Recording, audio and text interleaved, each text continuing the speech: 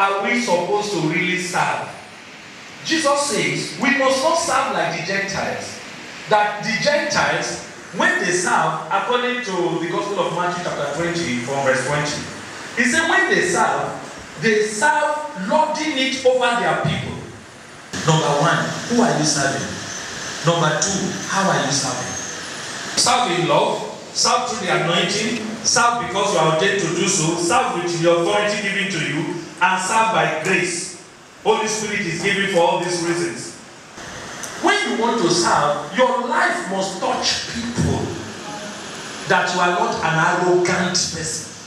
Don't serve in your pride. Don't serve as if you are not there, the thing will end. It is grace that puts you there. It is by grace. When you are serving as a Christian, you must have sincere humility. That is Jesus you want to serve. Serve people with sincerity and be ready to take their insults. You can't love God without serving. Which means you are meant to serve God by serving your neighbor. Let God be the reason you are serving your neighbor.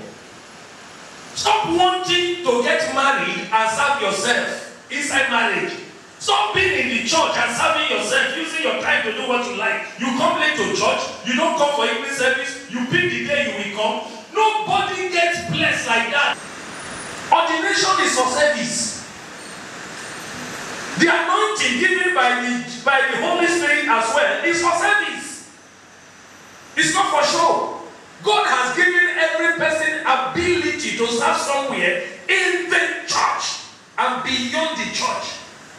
Be bold to face any evil, any substance that wants to intimidate you in the name of Jesus Christ.